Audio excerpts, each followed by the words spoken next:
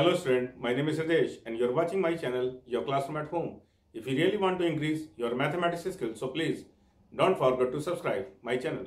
Student, in today's lecture, I am going to solve a good question related to geometric progression. Question says, find infinite GP.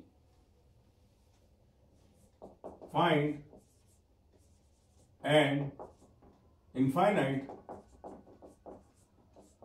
GP whose first term is 1, whose first term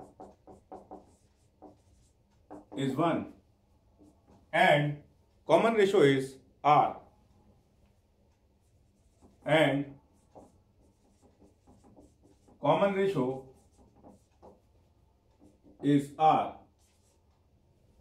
where mod R is less than 1,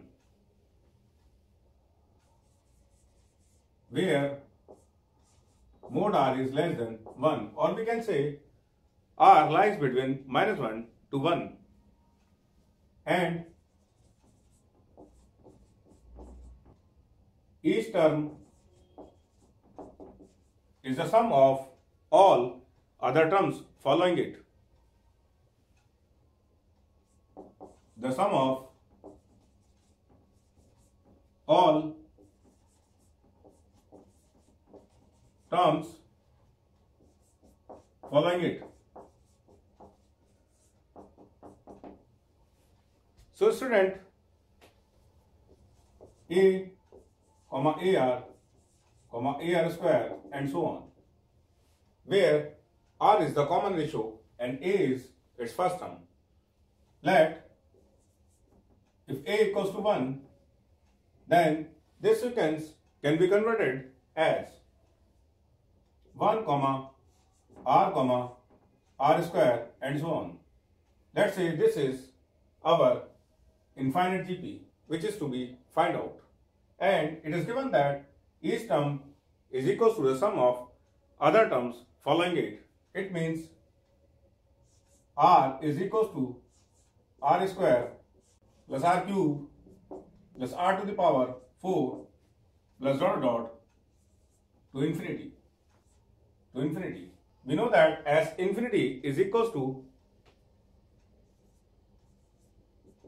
A upon 1 minus R, where mod R is less than 1. So the sum of all these terms is equals to 1 upon 1 minus R. Here first term is R square. So sum of all these terms is equals to R. This is S infinity. So S infinity can be represented as R. Here first term is R square, 1 minus R. Now 1 power of R is cancel out. Now cross multiplying these two terms. 1 minus R is equals to R. Therefore 1 is equals to twice of R. Or we can say R is equals to 1 by 2. Now put this value in this sequence, so we get the required result. Therefore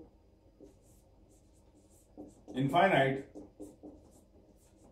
GP will be as first term is 1. We have found out R is equals to half. So this will be next term.